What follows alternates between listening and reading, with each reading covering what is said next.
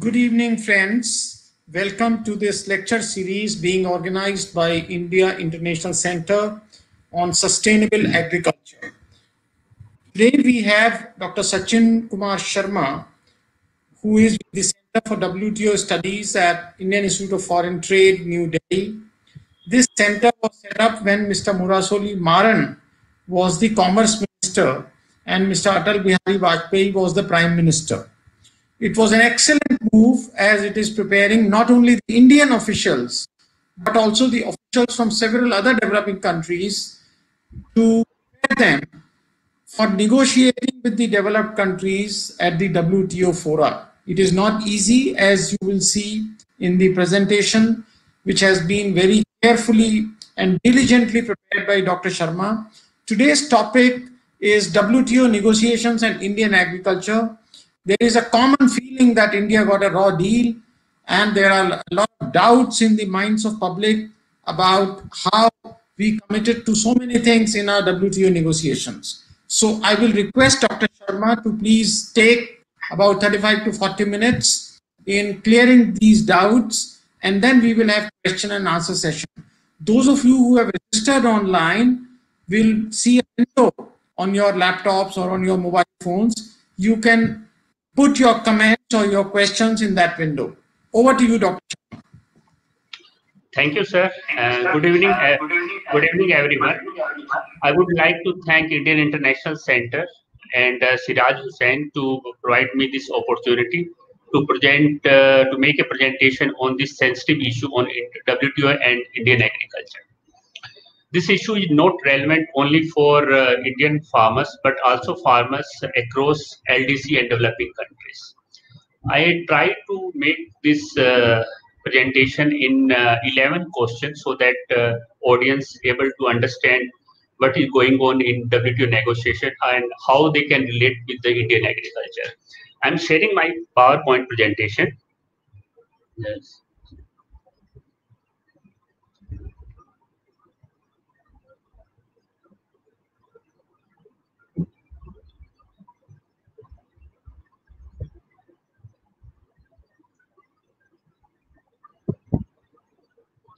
Yes.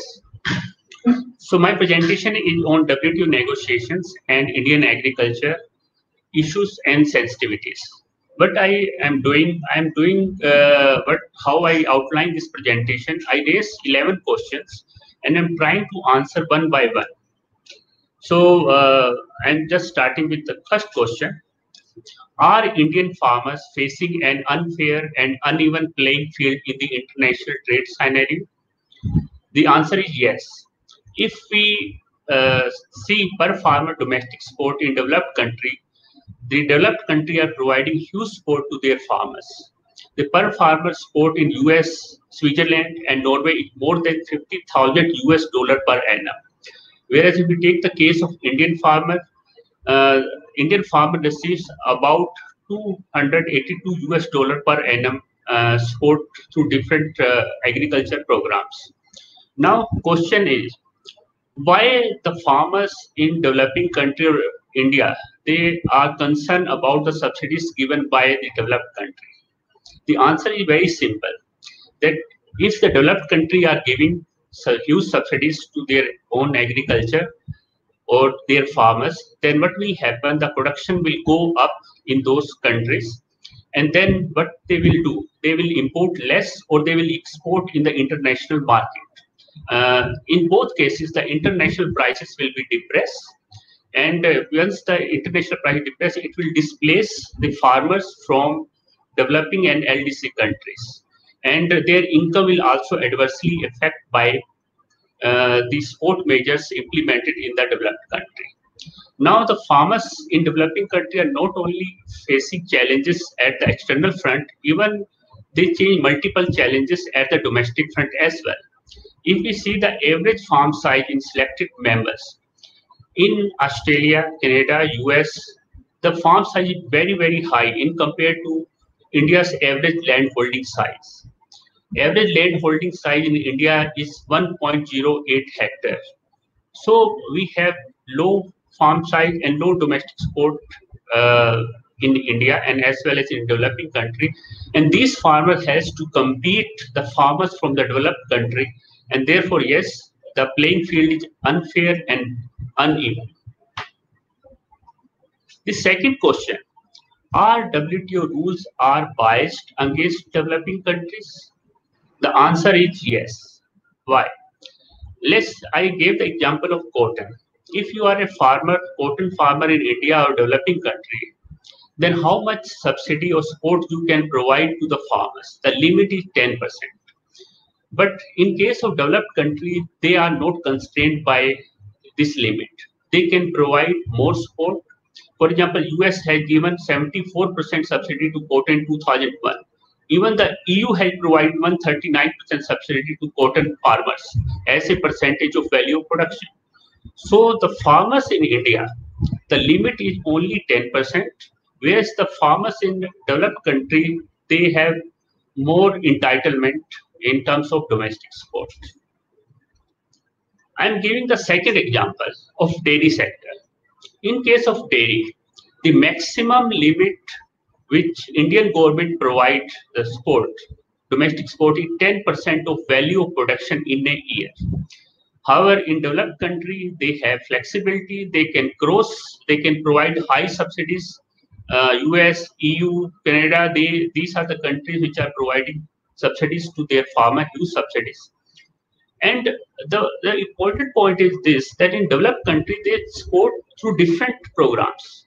Just I give you one example. If you have one cattle, then you get one subsidy. If that cattle gives milk, then you get milk subsidy. And when you slaughter that cattle, you get meat subsidy. 3 subsidy for one cattle. And how much the farmers in the developing country are getting. So the rules are biased. Now why these rules are biased? Therefore, that we need to go to the Uruguay round negotiation. In that period, during 1986 onwards to 1994, and especially the base year 1986 to 88, developed those countries who were providing huge subsidies, they were rewarded in terms of additional flexibility to provide support in future as well. Whereas those countries who are honest, who are suffering from the adverse impact of high subsidy from the developed country, they were penalized. They were penalized in terms that their subsidy was constrained or capped at a very low level. Due to this flexibility, developed countries are able to give more subsidy to their agriculture sector. Just I gave the example. EU has given 177% domestic support to sugarcane producer and even 139% to the cotton farmers without breaching any limit. And what about India? India and most of the developing countries, the limit is only 10%. If you cross or breach this 10% limit, then there is a problem which I will discuss later. Now, how much subsidy just I comparing how much subsidy or domestic support different countries can give. Now, as I discussed with you, that developed members have additional flexibility to give support to farmers. Now, in case of rice, if that flexibility is concentrated only in one agriculture product in 2016, then US, how much subsidy or domestic support they can provide? 800% of value of rice. EU can provide more than 700% of value of production as a product specific support. Even in wheat, EU can provide more than 300% as value of production. But what about India? What about Kenya? What about other least developed country or developing country? The limit is only 10%. And these countries are giving huge support. And once, if you go through the practical, or if you do the research in this on agriculture, what we found that is not survival of the financial fittest. If it is the financial fattest, that if you have more money, you can survive in the international market. by giving support to your own agriculture farmers at the expense of farmers, low income, resource poor farmers of the developing country. Next question. What are the challenges faced by India regarding minimum support price policy? Because this is very contentious issue and very important for India and most of the developing country as well. Because this policy not implemented only in India, even Pakistan, Bangladesh, even Nepal has started in 2016 for rice as well. China, Indonesia, Morocco, Kenya, there are so many countries who are implementing price support policy. Now, question: how much support Indian government can give to a particular crop under the MSP? The answer is 10% of value of production of that crop for a relevant year. For example, in 2020, how much we can provide to cotton? It is 10% of total value of cotton in 2020. And what is the MSP? MSP, the minimum support price. Under this, the government, if market price fall below the target price, then government agencies interfere in the market. They procure at the MSP to protect farmers from price fluctuation. Now, I told you that limit is 10%, but the next question, how you calculate subsidy? This is a very important question. The limit is 10%, but how you compute the subsidy? The formula is that you compare MSP with the external reference price and we multiply that difference with the eligible production. Now, MSP, already I defined that MSP is for the current year. What is the ERP? What is the external reference price?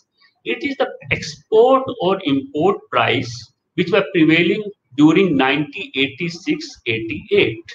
And when we do the calculation, this ERP remain fixed for the calculation purposes. So this is the formula. How we calculate the market price support? You compare minimum support price of rice or wheat or cotton in 2020 with a export or import price of that particular crop during the base period, and then we multiply the difference with eligible production. The whole calculation, the value of this whole calculation should be less than 10% of value of production of that crop. Now, what is the eligible production? Eligible production, India, what the approach India had taken? Only that portion of market surplus which is procured by government agency at AAP. Is not Aam Aadmi Party, is applied administered price. And for a developed country, what they are arguing that in case there is no target fixed, then whole production is entitled to receive support. So the formula is this, that MSP, you compare MSP with the ERP and then you multiply with eligible production, and the eligible production in case of India's notification is the only that portion of market surplus which is procured by FCI or other government agencies. Now, what is the problem with this formula? The problem is that we are comparing MSP for current year with the external reference price which is based on 1986-88. For instance, the ERP for wheat was rupees 3,500 rupees per ton during 1986-88. And now what is the price of MSP? What is the MSP? Is more than 90,000 rupees per ton. Now, if you are comparing MSP with the ERP of 1986-88, you are bound to cross your 10% limit. And by using this in rupees, there are many countries like Australia, US, Canada, they are alleging that India has exceeded its 10% limit in case of rice, wheat, sugar, cotton, and pulses. And they are saying that through MSP, the government is giving support for more than 50% of value of production. If the farmers are getting that much support in India, then why farmers frequently they are protesting? Because the formula is wrong. we are comparing a MSP of current year with the ERP of 1986-88.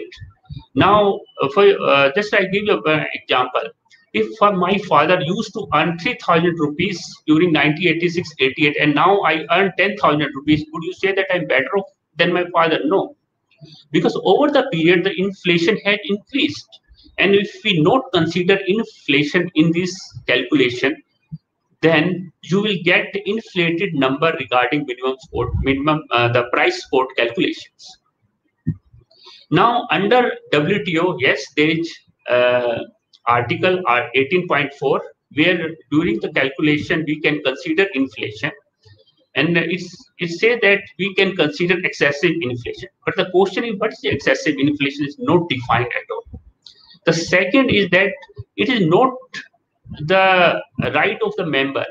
Even if you do the calculation with inflation, and if you submit your notification, other country will still challenge that why you have used the inflation. For instance, Jordan has considered inflation because Jordan has crossed in case of wheat. They notified in by considering inflation, but the question has been raised by developed country why the inflation has been used. The another issue here that it's not about excessive inflation. Even if you have 2% inflation over the period of time, even 2% annual inflation, if it's the cumulative effect would be much more. And by this way, the country who is implementing minimum support kind of policies bound to breach their limit. So that's the problem. If you cross that 10% limit, what will happen? Then other country will take you to the dispute. And if you're not able to defend the dispute, then you have to modify or you have to eliminate that policy. That's the simple. So that's why the MSP policy has been challenged. Why this policy developed country are challenging this and questioning at the WTO? Because they want the market access. Because if you don't have the MSP, the farmers will not get incentive, and if farmer not get incentive, or if the production if they don't have any safety net, then then farmers will face losses. And this is how the other countries will export their products in India, and they will capture the Indian market by displacing the poor farmers of India. And this is the graph I am showing, that comparison of MSP and the ERP. If you see these two, the red line and the yellow line, the red line is the ERP in Indian rupees, and then the yellow line is the MSP. You can see the gap between red line and the yellow line is increasing over the period of time. Now you can't consider inflation. So so many countries, even what they are doing, they are notifying in the US dollar. Bangladesh, Pakistan, even Brazil, US, Brazil, Russia, they are notifying in US currency. Why? Because if we notify in US currency, then through currency depreciation, the gap between ERP and MSP would be minimized. That can be reflected in the upper two, the green and the orange one. The ERP is around 272 US dollar, and most of the year, many of the year, this MSP remain below the ERP. That's why when we do the calculation for many years, our domestic export, the product specific export for wheat remained negative. But now recently it become positive because our MSP in US dollar is higher than the ERP. Next question. Why are India's food policy under question at the WTO? Now, what is our food security policy? In India, the government announced minimum support price, the government agency procure at the MSP, then the government agency store it and distribute it through PDS system. The expenditure on food subsidy for the consumer side is uncapped. Any country can provide subsidized food grains without any limit. In India, we provide annually 18 billion US dollars. Still, we have 195 billion people in India who are suffering from malnutrition. And India population is around 1.35 billion people are there. Less the case of US. US also provide food security to its people. How much US spend? US spend more than 102 billion US dollar annually. And what is the total population of US is around 350 billion. So you can see that even rich country, they are securing the interest of their consumer. Now, if the government can provide consumer subsidies to its without any limit, then why this issue is raised at the WTO? The question is about the procurement. As Indian government procure food grains at the minimum spot price, this is limited. This procurement, as I earlier discussed, it is limited. The total spot is limited by 10% of value of production of rice or wheat. If this limit is breached, then there is a risk of risk to the procurement mechanism dismantling or modifying. Why the developed country are attacking this food security policy? The simple point is that they wanted to capture Indian market, because if they wanted to export wheat in the Indian market, the US, Russia, many other countries, they wanted to export food grains, the cereal in Indian market. They wanted to capture that market, and if there is no MSP, then you know that what will the impact of absence of MSP on the farm income and the production. So this is how this whole food security policy has been under attack at the WTO. If you go through any document related to Committee on Agriculture at the WTO, you'll find that a lot of questions have been raised about minimum spot price policy over the period of time. The simple thing is that there is naked market, naked commercial interest of some countries at the expense of food security of millions of poor people and resource poor farmers as well. Now, in case of rice, in last year, we have crossed our limit of 10%. Now, as already told you that if we cross 10% limit as a value of production for rice, other country can take us to the dispute. Now, what happened that we have, in case of rice, our product specific spot was more than 11%. Then why other country had not taken us to the dispute? Because India invoked peace clause. Under the peace clause, even a developing country cross its limit of 10% or the specific commitment for food security purposes, other country will not take that particular country for to the dispute. Now we have invoked the peace clause, but this peace clause have lot of restrictions. First, only traditional staple crops are covered under this program that existed in or before 2030. It means future programs are not covered by peace clause. The cash crops are not covered by the peace clause. In India's notification, the crops which are covered, wheat, rice, horses, cereal, and pulses, is mentioned in India's notification.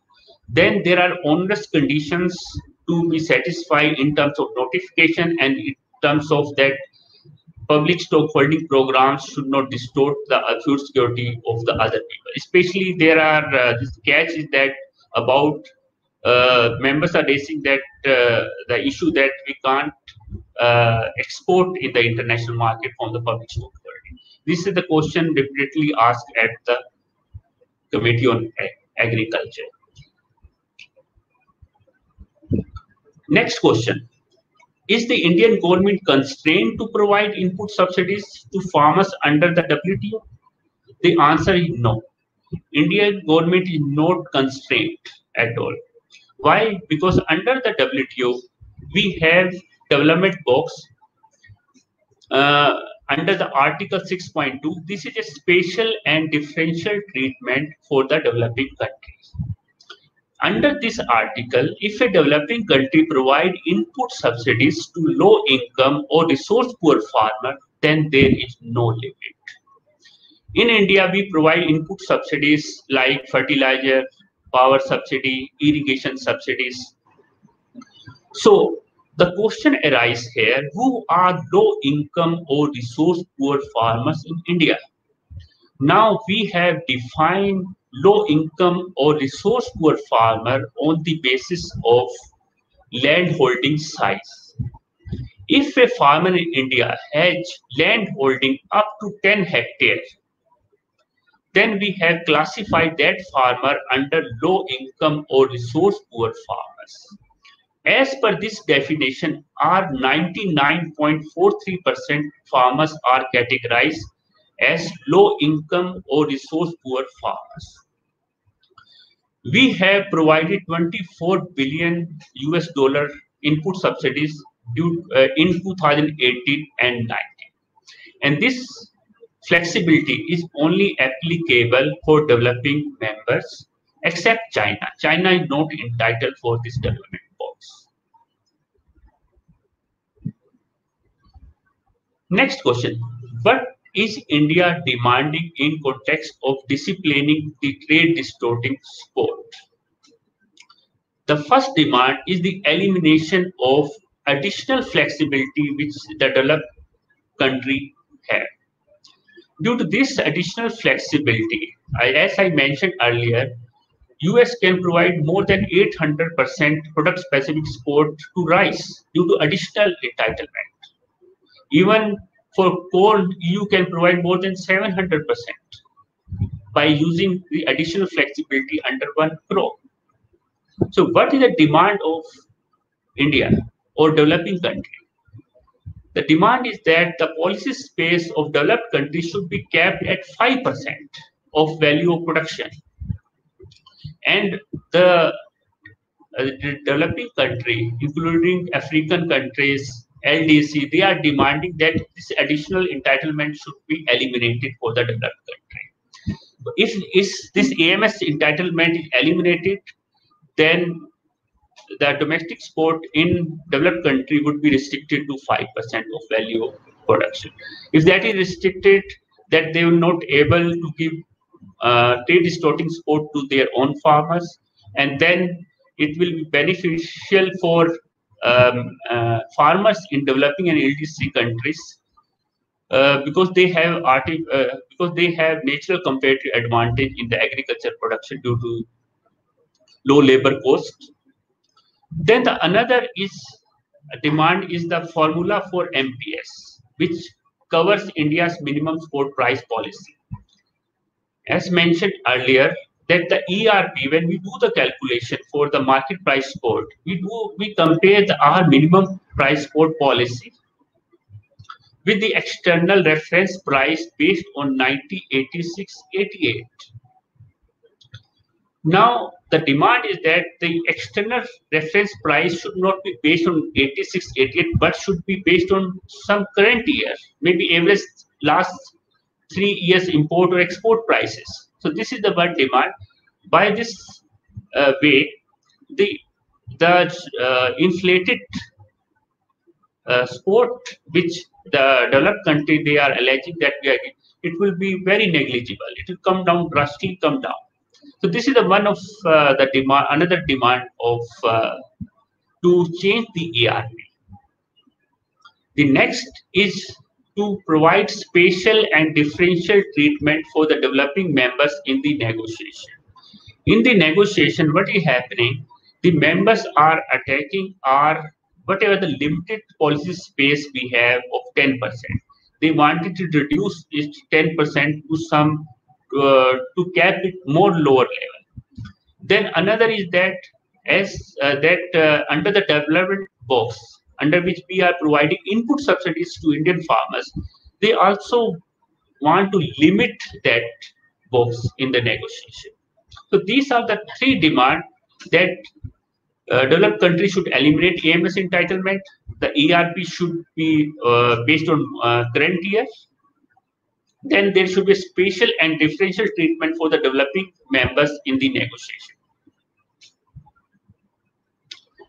But what is happening in the negotiation? What is the counter narratives are being put forth to attack domestic support measures of developing countries, including India? The demands already I mentioned by the developing members. What the developed countries are doing, their attempts have been made to belittle the demand of developing members. What they are saying that additional flexibility the developed member have, it is diminishing over the period of time. The point here is that the additional entitlement is fixed in monetary terms. As value of production increase, the percentage of that additional entitlement as a value of production is declining. So what they are saying that now additional entitlement is diminishing over the period of time. Now, if this is the claim, then why developed countries are not agreeing with the demand of developing countries that they should eliminate their AMS entitlement? What's the problem in it? Then they are misrepresenting the facts. What they are doing, they are saying that India can provide subsidy up to 10% of value of production of a crop and input subsidies, and then 10% as a non-product specific. Because they have 10% as a value of production they can provide. With value of production as increase, the entitlement of India, China, Indonesia would be highest by 2030. By this narrative, they are dividing the developing country. Also, they are trying to make the narrative that due to the policy of these countries, the LDC, the farmers in other countries are suffering. And by using this narrative, what they are targeting? They are targeting to dilute the development box. They are trying to dilute the de minimis limit, which is 10%. They wanted to reduce from 10 to a lower level, which I discuss in the next slide. And they want to dilute this whole development box, which is the S&D provisions for the developing country. And in this regard, various proposals have been submitted by the members. And what are the proposals? What are the approaches? These had been discussed in the related to the domestic support. There are two main approaches have been now on the table. One is the fixed reference period, and second, floating model approach to cap trade distorting subsidy support. Now, what is the fixed reference period? That that a member fix a limit in monetary terms, and it will remain fixed for the future as well. Just assume that for India is just 10 billion US dollar. Then in future, also India can't give support more than 10 billion US dollar. What is the floating model? That the limit is defined in terms of as a percentage of value of production. As value of production go up, the limit will also go up. Besides this approach, the issue where is that what this limit would cover. Now the attempt has been made to include development box expenditure under this limit. Now and then the other is to reduce the de minimis limit for the developing countries. Now, if the SNDT, these provisions are included in the OTDS limit, then it would be extremely difficult for developing country to implement domestic support programs which are compatible with their socio-economic situation. And when we dig out what is the implications of these proposals, what we found that developing members generally have to undertake higher cuts than developed members. which highlights the asymmetries in the negotiations. Even in terms of, even if we calculate the per farmer entitlement, then entitlement of developing members under various proposals capped at very low level in compared to the developed members, which effectively show that there is no ascendancy provisions in the negotiation. And there is ascendancy provision for the developed country instead. So why the question, next question, why is there a need for per farmer domestic export entitlement approach in the negotiation? Now I did some calculation, and my team at the Center for WTO Studies, we estimated the per farmer domestic export entitlement under the amber box. Now farmers, the Canada, US, EU has high per farmer support entitlement. For example, US can provide amber box support per farmer 29,000 US dollar under the amber box in 2020, whereas India's entitlement is capped only 534 US dollar. And in case this asymmetry is not addressed, trade rules would be further skewed and in favor of developed members at the expense of low income or resource poor farmers in developing countries. Now let's assume it's a different scenario I'm discussing. In a scenario where India has per farmer entitlement equal to that of the US, just all the farmers should have equal entitlement. Let's assume that all farmers have equal entitlement irrespective of countries where they are living. In case India farmer has the same entitlement, then India would be able to provide more than 1000% of value of production as amber box in 2020. Now take the reverse case. If all the members of the WTO have the same entitlement as the Indian farmers, then US, Australia, Canada can't give more than 0.3% of their value of production in 2020. So this shows that this approach, this consideration need to be considered when developing countries are negotiating discipline on trade distorting sport. Then the next question, what are the issues related to import surge and policy instrument? As I told, that developed country can provide huge subsidies. If they are provide huge subsidies, then they can export in the international market. And then it may happen that in India, we have import surge, that suddenly you have more agriculture products are coming in the market. Once there is import surge of agriculture goods, what will happen? Domestic prices will be depressed. The income of farmers and welfare of farmers will be adversely affected by the import surges. We have calculated the import surges, and what we found that in 348 agriculture products, we have import surges where the import has increased more than 10% of average 3-year import and previous 3-year import. Now, what is the protection for Indian government to protect from the import surges? Only instrument which Indian government has to protect from import surges under the WTO is increase the tariff up to bound tariff. And this applied tariff, the bound tariff is the maximum tariff a country can impose on the on a particular good under the WTO rules.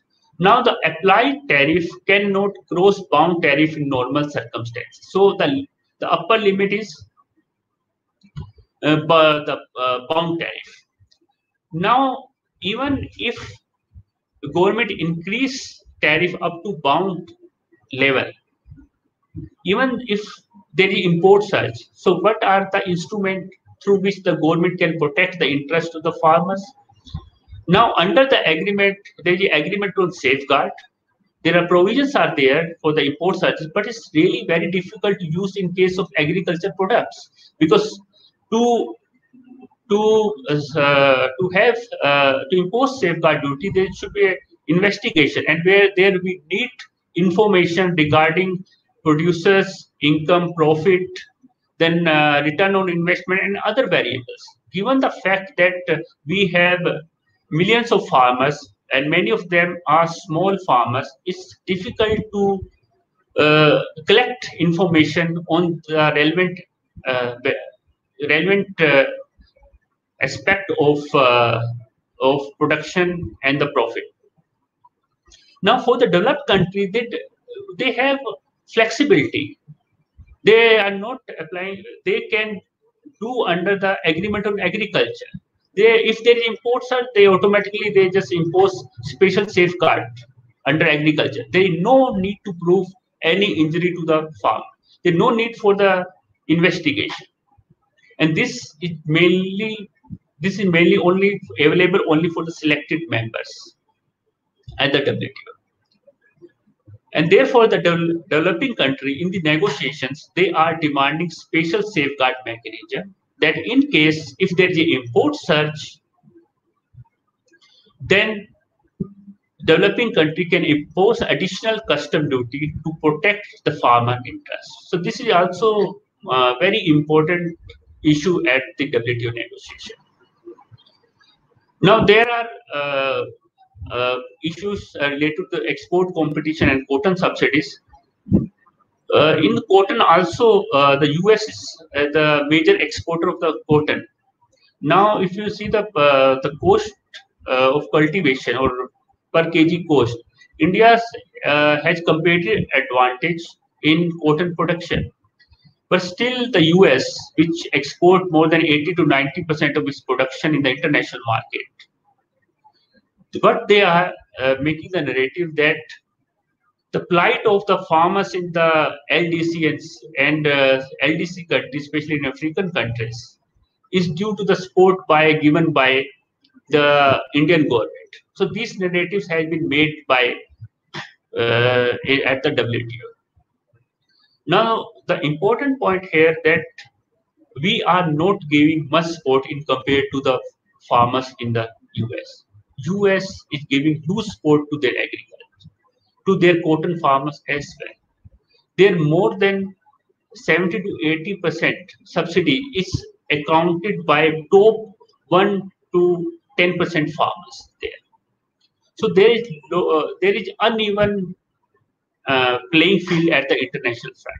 So I'm going to sum up with this, that without addressing the concern of developing members related to outdated ERP, capping of product specific by de minimis limit, inequities in per farmer entitlement, and prevailing socio-economic constraint in the agriculture negotiation, a level playing field would remain elusive for the farmers of the developing members.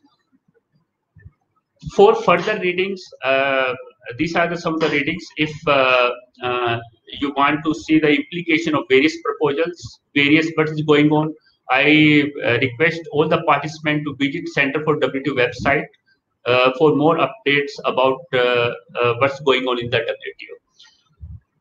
And I would like to thank Center for WTO Studies as well, and Professor Das, especially for the feedback on this PowerPoint presentation. And I also would like to thank my dedicated team of the Center for WTO Studies for compiling this report. Thank you. Thank you very much, Dr. Sharma, for this illuminating talk. It is a very complex subject, and I can assure the audience that even the joint secretaries in the ministry and the officers who get posted to the WTO mission, Indian mission in Geneva, take time to understand the intricacies. So thank you very much, Dr. Sharma, for trying to make it simple. I know that even now, things are not quite clear to many of us. So we will take some of the questions. There is a question from Dr. Kavita at Gurgaon. You have already answered it, but I think you may like to elaborate. Is there a provision of changing the base year from 1986 to something else? Under under the agreement on agriculture, the base is 1986-88, and that's what we are demanding. Under the agreement, there is no provision, but in the negotiations, we are demanding that it should be based on current year or previous 3 year external reference price. And G33 in 2030, we also made one proposal in this regard that external reference price should be more relevant. Otherwise, it's totally illogical and it's totally unfair with the developing country and the farmers in the global south. Okay. Now, there is another question from Mr. Murli Kallumal.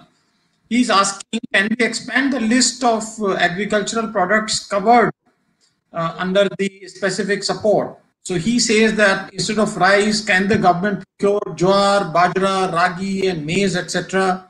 And will that qualify for support processes under the WTO negotiations?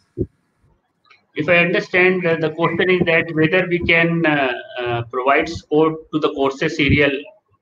That's because the voice is breaking a bit, so that's why. Yes, we can. We also procured the courses cereal, and we also notified in our domestic export notification, and we have policy space for in case of the courses cereal. But in case of rice, yes, we have crossed the 10% limit, and we invoke the peace clause. Still, on the courses cereal, we have enough policy space, and we also have peace clause in case of we cross the prescribed limit in the future. Okay, thank you. Now there is another question. The three bills have become acts in the last few days. They have been passed by the parliament. So how much the Indian farmers of India, especially with respect to our standing in WTO? What is the relationship between these bills and our stand in WTO? Okay. See, what at the WTO we are doing, we are trying to protect our policy space. These three bills are domestic issue, and no doubt there are a lot of attack at the WTO regarding our domestic sport measures. But these issues are not related to the WTO. These are the domestic issues. But one thing is there that the developed countries, they are giving they are protecting their farmers through different programs. I give you the one example. Take the case of the US. US during the trade war with the China, they have announced the package of 28 billion, which is amounted to 1,96,000 crore rupees for the farmers, just to mitigate the adverse impact due to the trade war. Can a developing country think about this? No. So there is need for the effective government intervention, not excess intervention. So the point here is that at the WTO center and what we are doing, we're trying to protect the policy space so that the government can implement their domestic policy without any problem. So this is the main point I want to highlight. Thank you. Another question is the definition of small farmers. So how acceptable is the definition you gave, 10 hectares per person? Has India faced any challenge on account of this definition? See, this definition we have taken, adopted during our schedule of commitment during 1986-88 in the schedule of commitment. Now, this definition is not fixed because the low income or resource poor definition varies country to country. A country can define its low farmers in a different way. But in India, in our schedule of commitment, we have defined on the basis of land holding size. And the land holding size is 10 hectares. We had taken. In case of Pakistan, they have adopted 5 hectares. So their definition varies country to country, and we receive frequently also we receive questions regarding the definition of low income or resource poor farmer. But under the WTO, we can define our definition of farmers. Okay. There is a question from a very knowledgeable person, Mr. Afsar Jafri, who himself has been studying and writing about India's stand in WTO. He says, what is the threat today the question is not clear. He did not write the full line, but I am trying to understand. So what is the threat today as far as India's food security is concerned? Okay, the threat, as I discussed, that our food security policy is related to the MSP policy. Now, the minimum support price is under challenge, frequent challenge.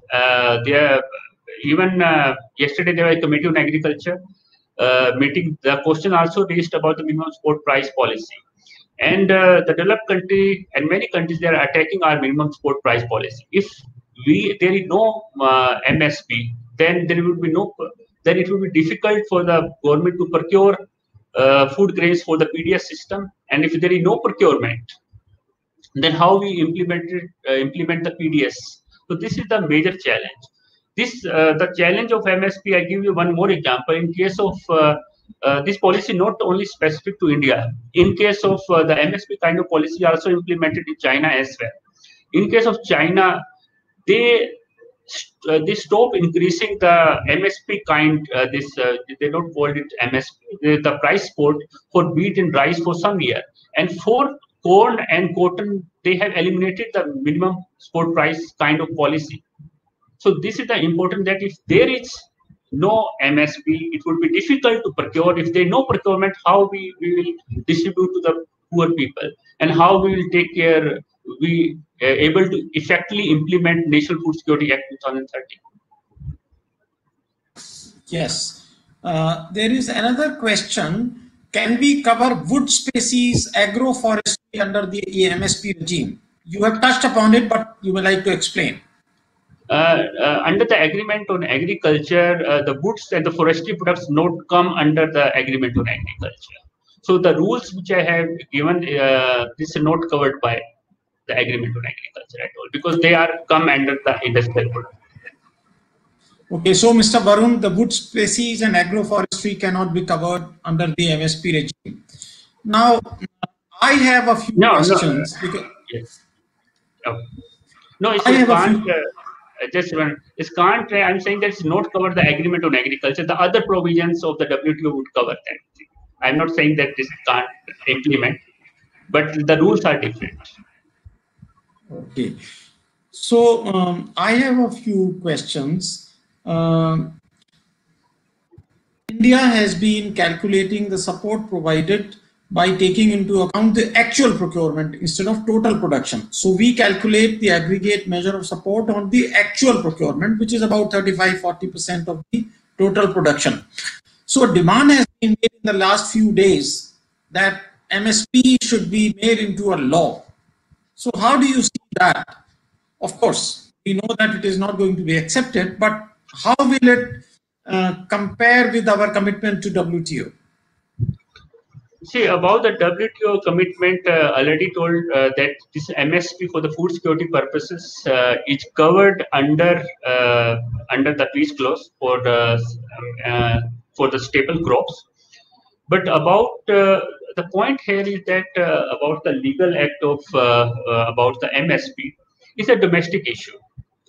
It's a total domestic issue, and there need more discussion in this regard. The point here is that yes, we need effective intervention of the government to support our farmers, because if we take the example of the other country which I mentioned there in my presentation, even the government there, they are not leaving the farmers at the mercy of the market. There are different programs, they are supporting their farmers. What is the best alternative to protect the farmers or provide safety net to the farmers? They need more discussion, and yes, they need for the safety net for the farmers, so that they can be protected from the price fluctuation and fluctuation in the income as well. Okay, very good. Now, this year we may be procuring about 50 million tons of rice. You mentioned that we have already breached the limit of 10%. So what do you think happening to our commitment as we go on increasing our procurement of rice? And both. And secondly, my last question, and then we come to end of this session. My last question is that we are sitting on huge stock of wheat and rice, especially wheat. So can we export from the stocks which have been procured at MSP? See, yes, the procurement had increased in the recent times. We have the government has procured, the government agency have procured the food grains in the recent times. The quantity has increased. But the food grains, as I told you, that the food grains, because we are procuring for the food security purposes, is covered under the peace clause. So whatever the quantity we are procuring from the farmers at the MSP, we can protect under the peace clause. This thing. Now the second question is whether we can export it. There is a catch here. That because the members are saying that because this is food security purposes you are procuring, then exporting in the international market can endanger the food security of the other countries. So there are some problem and many questions we are facing at the WTO. Yes, there is a challenge in this regard of exporting food grains from the public stock holding. This is the one catch there. Thank you very much. There are a few more questions, but that have come very late. So, Mr. Narayan Prasad, I beg your pardon. I think there will be another opportunity to take up more questions and discuss some of these very important issues. So, thank you very much, Dr. Sharma. I would like to record our gratitude to you for finding time to prepare the presentation and to brief our viewers about this very complex negotiations at WTO. As we have seen, nobody is a permanent friend. Every country has its own interest, and trade wars are always going on. Even though on strategic matters, the countries may seem close to each other, but on trade matters, the countries are having very serious and intense discussions all the time.